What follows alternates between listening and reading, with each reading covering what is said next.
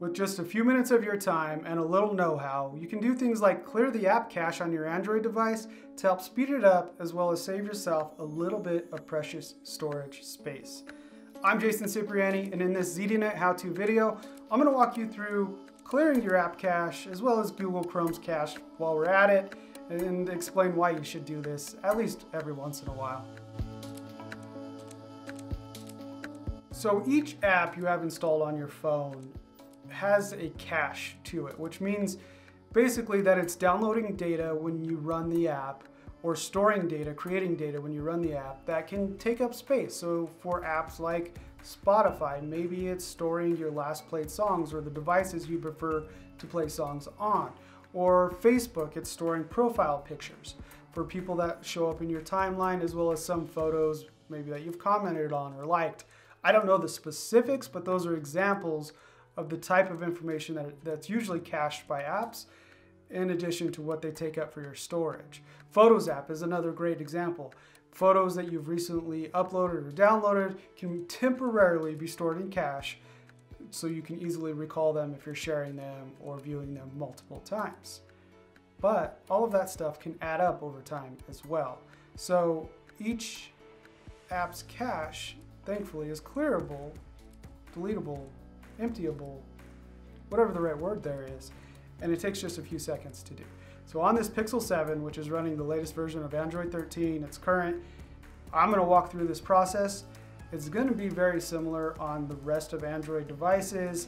The biggest difference is in the first interaction here. So we'll launch the Settings app and scroll through the list to find storage.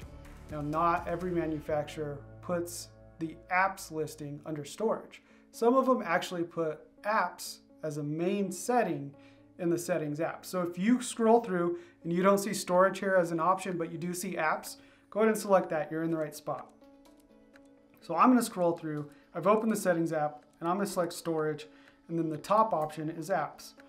I'm going to select apps, and then on the next screen in the top right hand corner, I am going to change it from sort by name to sort by size. Now what this will do is it'll sort all the apps on my device in order of the amount of space they're taking up on my device.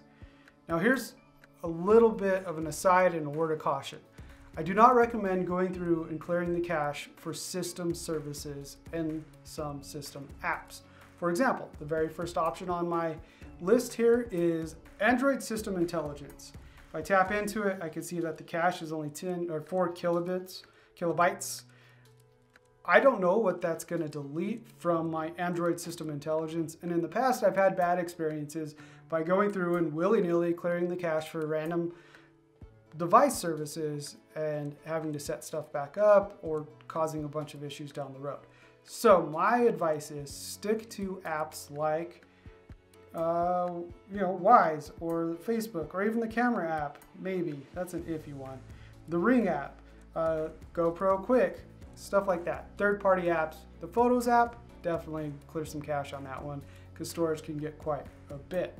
So once you have your list of installed apps, what I would do is select one. I'm going to go down and find Facebook, and you can see here that there is a few different options, one of which is clear storage, the other is clear cache.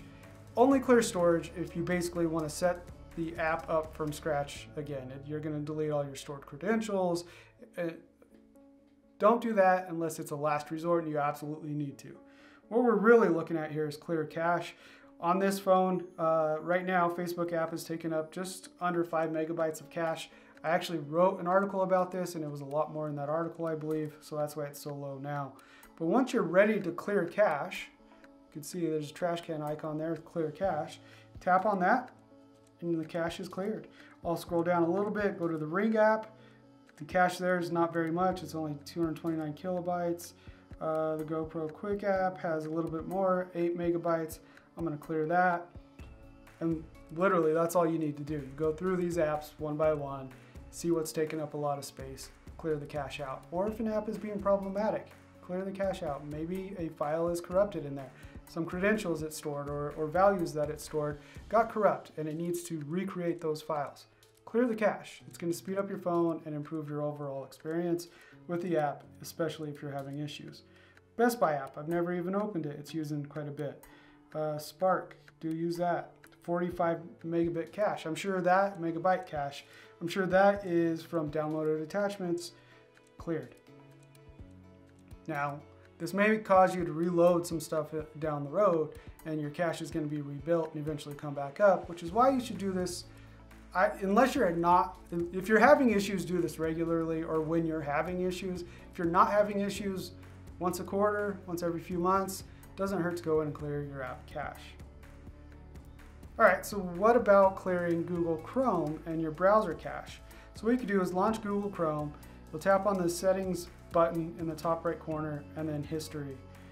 Now there is a clear browsing data link at the top. And you'll be taken to a screen that looks a lot like this.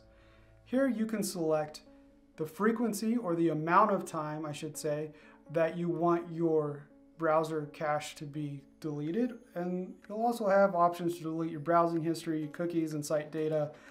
I would leave those two alone because you'll be signed out of all your sites, and unless you don't mind that. But what we're really focusing on is cached images and files. I just cleared this yesterday, so right now it's only freeing up 2.7 megabytes, but I'll go ahead and hit clear data, and that is done. Now this doesn't delete your apps. Unless you clear storage, it shouldn't delete your login information or any of that stuff. This is simply deleting items that are meant to be stored temporarily. That's why it's a cache. And then used and discarded. Sometimes that doesn't happen. Sometimes stuff gets stuck. And this is an easy and effective way to clear up that memory or that storage, but also speed up your device and the apps that have too big of a cache. I think that makes sense. Does it make sense? Let me know. Hopefully that helped you out. Again, you can do this every once in a while or when you're having problems. I'm Jason Cipriani. Thanks for watching this ZDNet how-to video. Make sure to check out zdnet.com for more tech tips just like this one, as well as all the latest tech news and reviews.